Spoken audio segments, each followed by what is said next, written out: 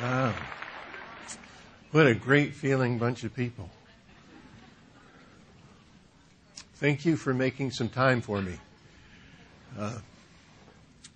The title of this talk is How to Explain Everything.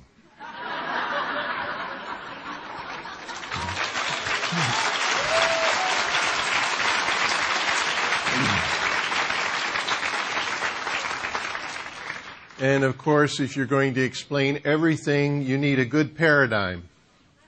And a paradigm is a way of structuring data so that people can understand you better. It's a storytelling tool. And paradigms are created to bridge unknowns. Like you go, so this, so probably that. You know, they're organized word lessons built of data and conjecture. And the paradigm that I'm going to show you will help you structure the history and evolution of life. And you can superimpose it on consciousness or personal development, human evolution, societies, spiritual paths, governments, religions, just about anything, and it will reveal new insights. And if there's some philosophic or metaphysical subject that you want to know more about, just start structuring what you know with this paradigm, and more will be revealed. So here's the basic paradigm.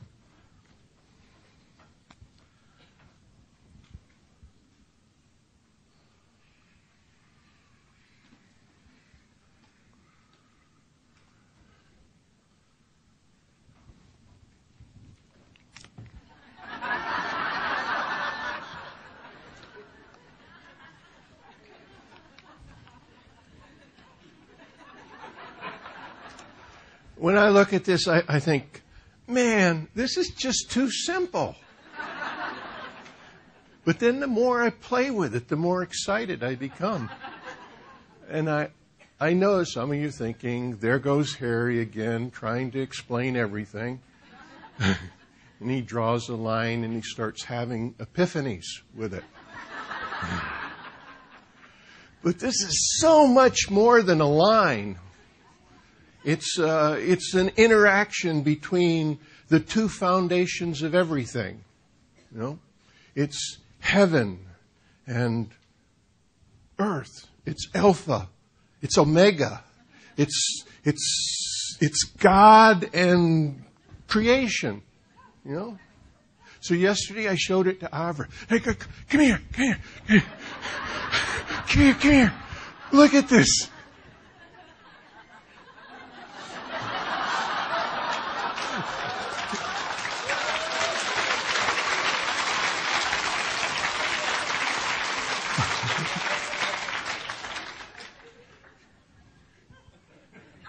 She says, it's a line, Harry.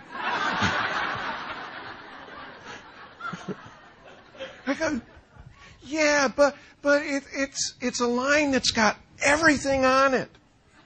And she has one of those phones that you wear over your ear. And I can't tell whether she's talking to me or somebody on the phone.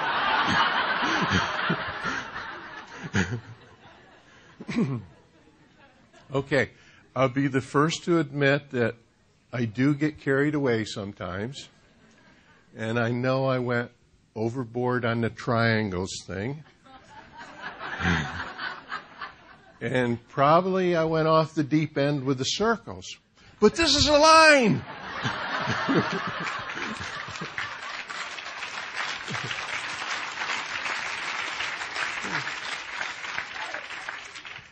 This is what I have been working up to.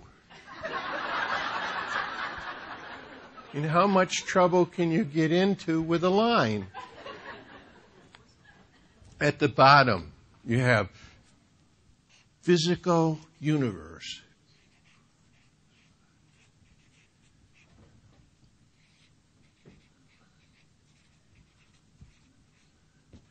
At the top, you have infinite being.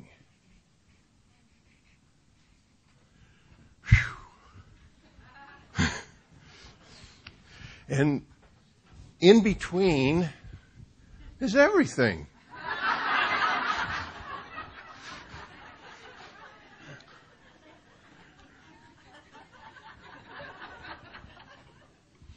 Okay, so, all right, stick with me. Let's put the evolution of consciousness on the line. Did you ever hear the expression dull as a rock? We'll put rock down there. Or bright as an angel? We'll put angel up here. And everything else goes in there. I mean, doesn't that just explain it all?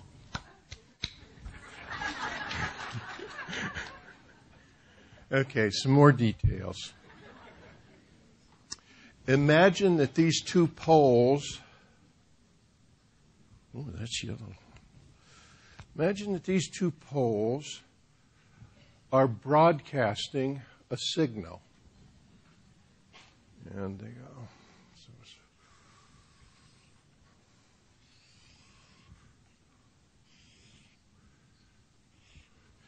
That's the broadcast from the physical universe pole. It's lots of physical laws and, solid stuff. Here's the broadcast from infinite beingness.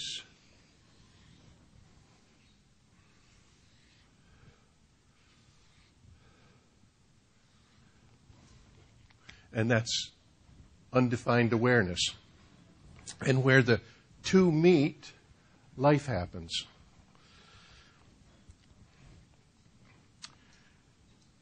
As the physical universe end, you have life focused on physical cells, organs, bodies. And at the upper end, life enjoys infinite, eternal beingness, source. And in the middle, you have this complex mixture of physical universe and awareness. Now, at the lower end, the mixture of physical universe and awareness is called animal consciousness. In the middle, the mixture of physical universe and awareness is called intellectual consciousness. And at the top, the mixture of physical universe and awareness is called spiritual consciousness. So you have three domains here. And as you go up from the physical universe, up this line, the influence of the physical universe becomes less, and the influence of infinite being becomes greater. Now, most respected teachers will tell you that the most important undertaking of life is the journey that you make across these three domains. The Buddhist follows the path of Dharma, which means, in essence, taking those actions that you believe will result in the most good. Always do what you believe is right. And this has a strong element of personal responsibility because what you believe is right depends upon where you are in a domain. Animal consciousness is sometimes called the savage mind. It's a stimulus response mechanism that is controlled almost entirely by the physical broadcast. And awareness at this level is focused on physical perceptions and body sensations.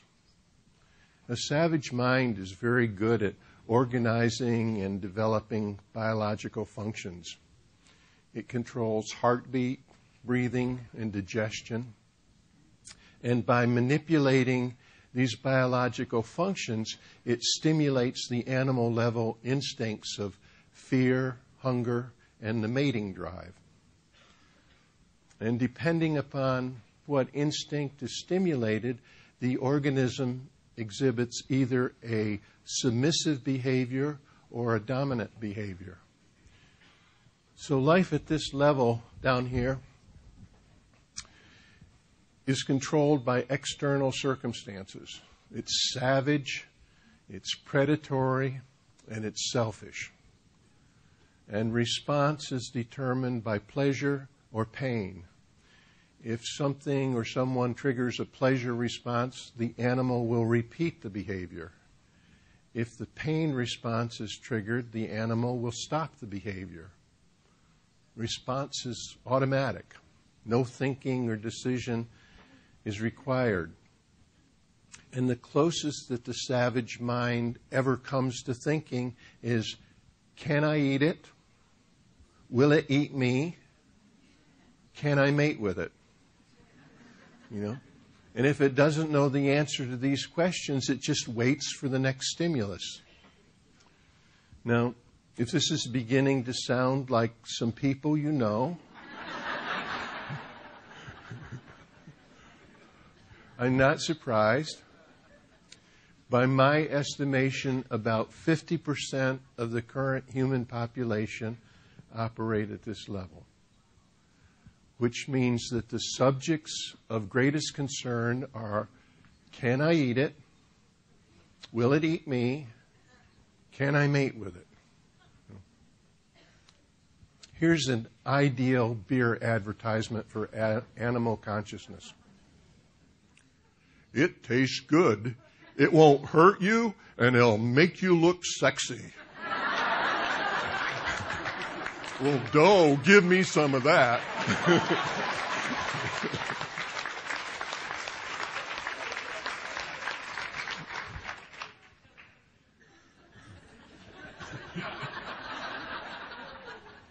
The transformation from animal consciousness to intellectual consciousness happens with the awakening of an awareness of being aware. Intellectual consciousness is not only aware, it's aware that it's aware. I mean, suddenly an I am has materialized. And this I am not only knows, but it knows what it knows, and it knows what it doesn't know. On one hand, it can use the body's perceptions to look outward into the external universe. And on the other hand, it can look inward into this new thing called a rational mind, which begins as a copy of the external universe. Now, whatever modification happened right here, that suddenly our DNA gave birth to this I thing and made us more receptive to the broadcasts coming from awareness, is a subject for speculation. Was there some extraterrestrial engineering that took place? Or did a great ape eat a magic mushroom? Or did something in the atmosphere change? The ancient Greeks believed that gods seduced humans. And maybe that's how it started. But whatever it was a miracle moment in time. In the movie 2001, A Space Odyssey, Stanley Kubrick speculated that the transformation from animal consciousness to thinking was triggered by this mysterious monolith. Remember? And it It broadcast an eerie melody. It was transforming music. I mean, why not? Music has charms to soothe the savage beast. So I can't overstate how important and unique to our species it was to cross this threshold. It gave humans dominion over all other animals. And when the moment had passed, the concept of me rode in the rational mind. And it rode mostly as a passenger. And humans moved from identifying with a body to identifying with a mind. Now, did you ever buy a car or a computer and discover there was something that the salesman didn't tell you? That's what happened with the rational mind. It contained a hidden element. And underneath the chrome and the equations and all the pretty dreams, the savage mind still lurked there. And beneath the reasoned decisions of the new rational mind, the old stimulus response mind of pain was still running. And the savage instincts remained as a subconscious influence. So our interpretation of the world carried old judgments based on past pleasures and pain, and we used the reasoning power of the new rational mind to justify them as right. This is the tragic flaw in the human drama. If you operate on instincts and the instincts aren't right, you'll go extinct. Right? Now that got carried over to the idea that if you operate on beliefs and your beliefs aren't right, you'd go extinct. So the computation of the rational mind became, well, if I believe it, it must be right. And that's what we've been running on. But still, the awakening of the rational mind, it was a landmark event.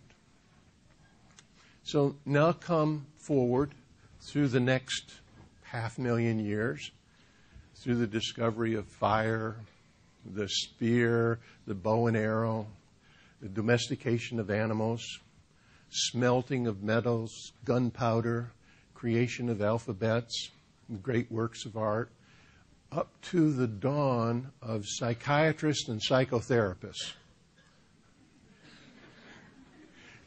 Now, the major contribution of psychiatrists and psychotherapists was the recognition that there might be something wrong with the rational mind.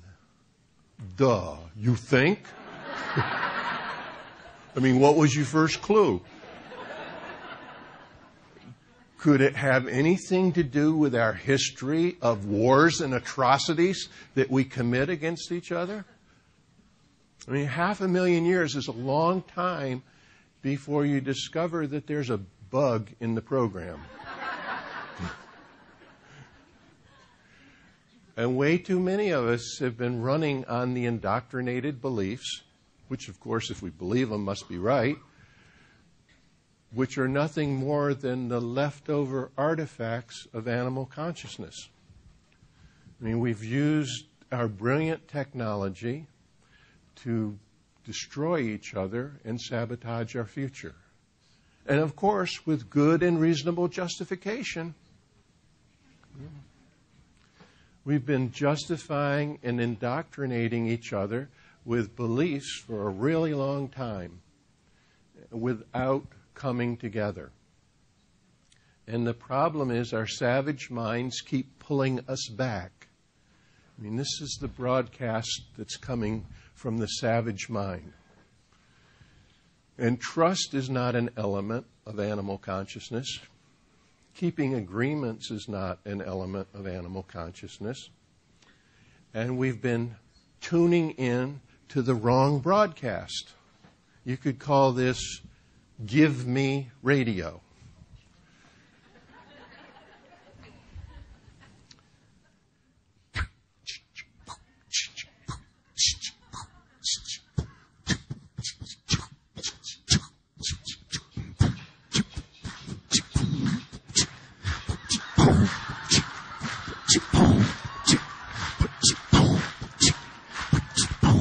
Need some. Get some. Give me some more. Need some. Get some. Give me some more. Need some. Get some. Give me some more. Need some. Get some. Give me some more. Give me yours. Give me yours.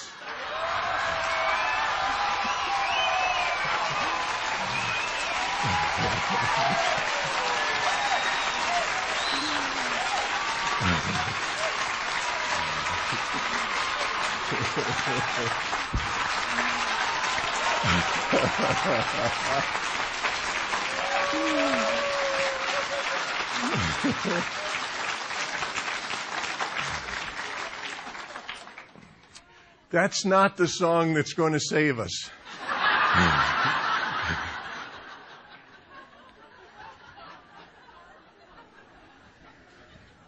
The world's problems do not start with scarcity or greed.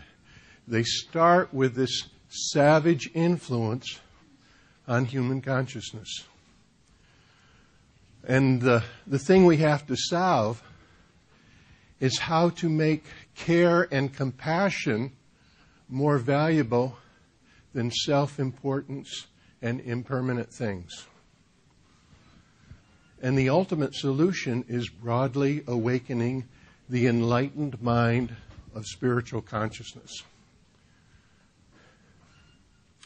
We need another miracle moment in which everyone realizes that we're in this all together and that the earth is the only spaceship that we get. And Star's Edge has laid the foundation. Future generations need to direct their greatest efforts toward coming together. I mean, the world needs less superpowers and more friendly tribes.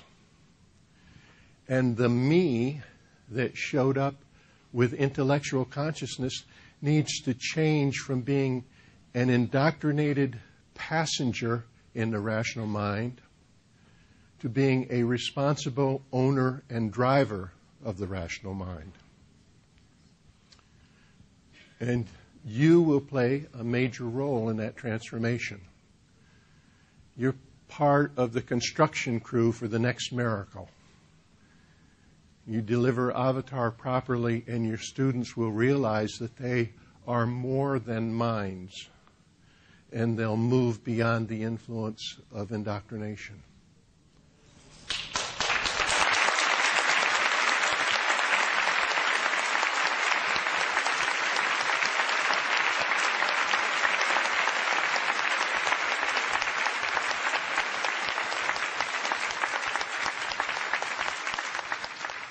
Thank you. I've said it before and I'll say it again. The product of Avatar is a source being, and that is the gateway to a spiritual consciousness and the awakening of an enlightened mind. I mean, the route up is not always easy. What with the forgetting of our most important lessons between every lifetime. But the road ahead is now wide open, and it leads to an enlightened planetary civilization. And you are making very good progress. So are you ready to go out in the world and make more source beings?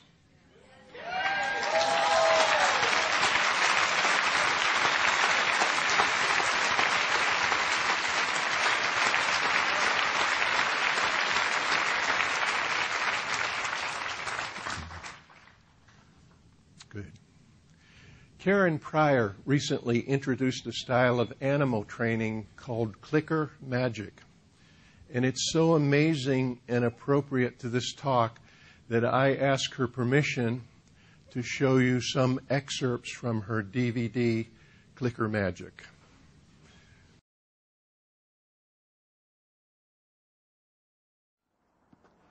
Clicker magic.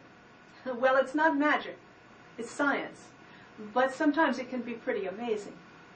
Clicker training is slang for what scientists call applied operant conditioning, the principles that underlie how animals and people learn. Clicker trainers use a little plastic clicker, a noisemaker, to mark any behavior that we like. We mark the behavior when it's happening, and then we give the animal something it wants, like food or petting or praise. With our clicker, we can build behavior step by step in a process known as shaping. Trainer Catherine Cromer came to one of our seminars and then went home and rescued an abandoned pet at the animal shelter in order to practice her own shaping skills. She videotaped the process, step by step, and I'd like to use Catherine Cromer's video to review the process of clicker training. The first step is to establish the conditioned reinforcer, or the marker signal, that you're going to use to tell the animal when it's done the right thing. Get the cat to associate this noise with that food. We're also pairing clicking with petting, which she enjoys just as much as the food. I'm sure not all cats do, but this one does, so we use it.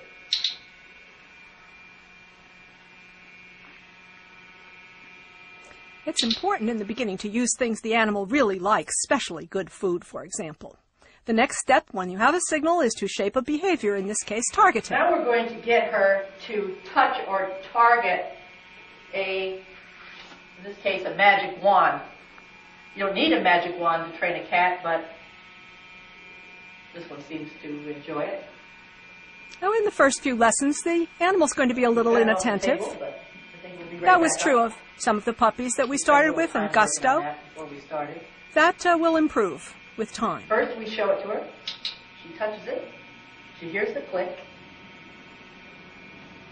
which by now means that she's going to be eating or being petted.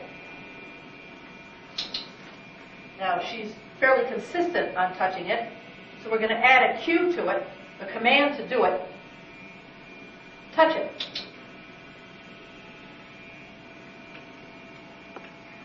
We're going to move it to different sides of the table. Touch it. So that she learns to come at some distance. Touch it. And then in order to increase her enthusiasm, we put it on an intermittent schedule of reinforcement, which means that she'll do it more than once. Touch it. To get a reward. Touch it. Watch what she does with a really long behavior chain. Over. Tunnel. Over. Over. Over. Tunnel. Over. Tunnel.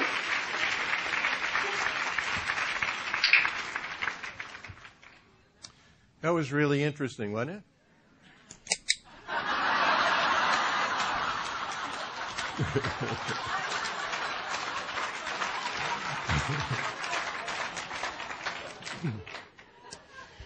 You guys are too aware.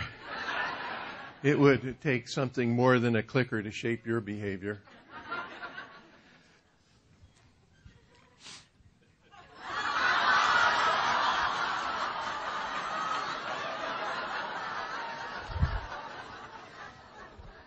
Would you smile for me?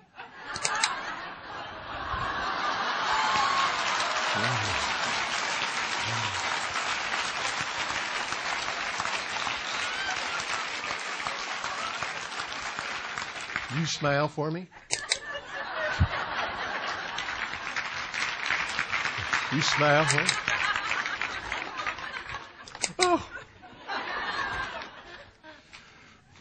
Money. Money. Money. Money. Money. I gotta train myself.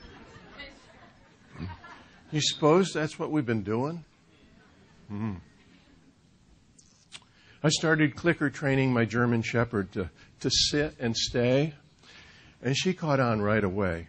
I I mean, she really caught on.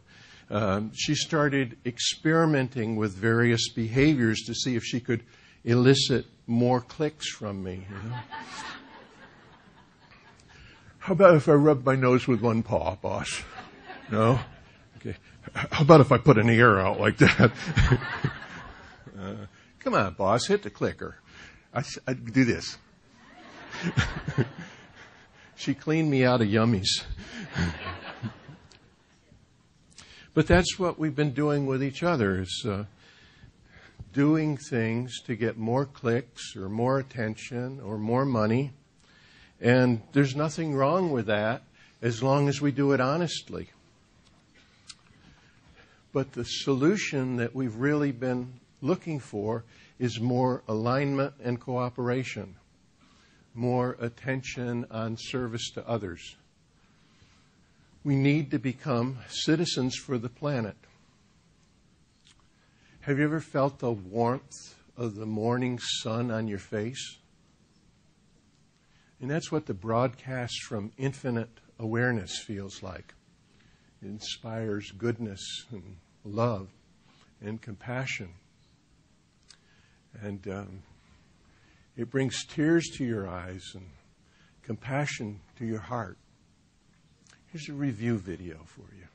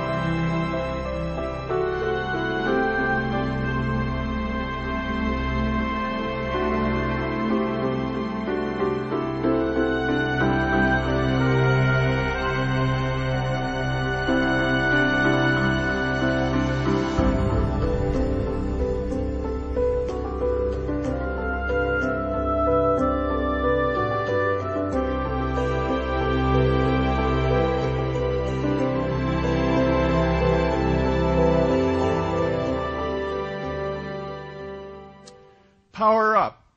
Power up. Power up.